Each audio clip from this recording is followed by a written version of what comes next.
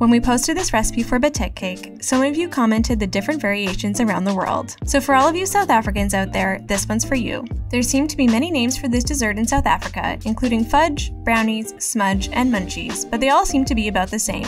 We're starting with Marie or Marie Biscuits, broken into small pieces. We learned the hard way that some of you are very passionate about the name of these biscuits, but I'm here to tell you that they're all the same, just with a different name depending on the country.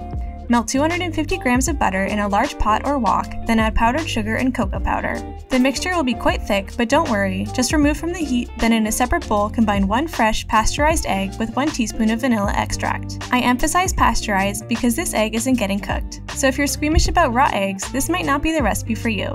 Add to the still warm chocolate mixture, then stir until it's smooth and velvety. Finally, mix in the biscuit pieces until they're fully coated in the chocolate, then transfer to a greased and lined square baking dish. Smooth at the top, then chill in the fridge for 1 hour or until firm.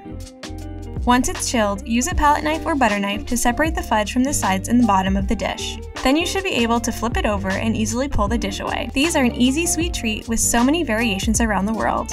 Which country's version should we try next? Check out these other great videos and subscribe for more amazing recipes.